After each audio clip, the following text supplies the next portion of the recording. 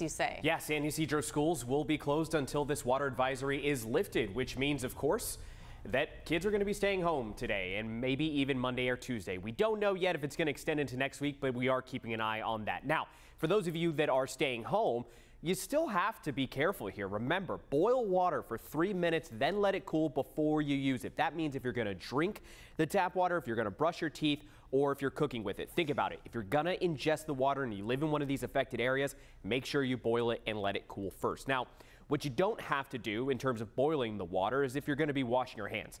You still can use that tap water straight out of the faucet. Just make sure you're using soap. Also, showers, still good to go as well too. Just don't swallow the water.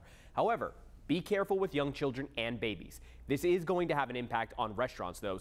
Many of them are just closing. Some could change the way that they do business, and they are. They're trying to restrict how much water they are serving maybe to customers or using. However, many of them, like the Brigantine, for instance, in Imperial Beach, they have just closed. As for why this is happening, those with the Water Authority claim E. coli has been found in the water supply. It could be from human or animal waste. We spoke with residents, though, about how they feel this could impact businesses in the community.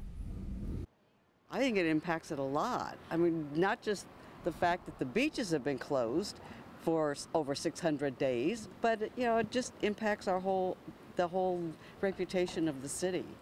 Yeah. And that's terrible, because that's a much longer term effect. They're losing some money. For when this is going to all be over, well, they got to test the water and they got to make sure that E. coli is gone. Those of you that are affected, you will get a notification when the advisory is over. But for more tips on how to avoid getting sick, just go to CBS8.com. Eric and Carrie.